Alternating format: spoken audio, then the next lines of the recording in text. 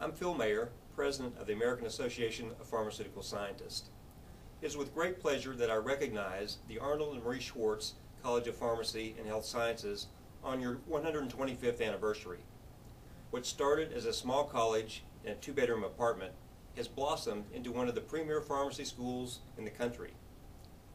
AAPS and LIU have had a great relationship, including the enthusiastic involvement of the university's AAPS student chapter, which has helped further research in the pharmaceutical sciences since 1999. Thanks so much for all you have contributed over the years, and all the best for the program's vibrant future.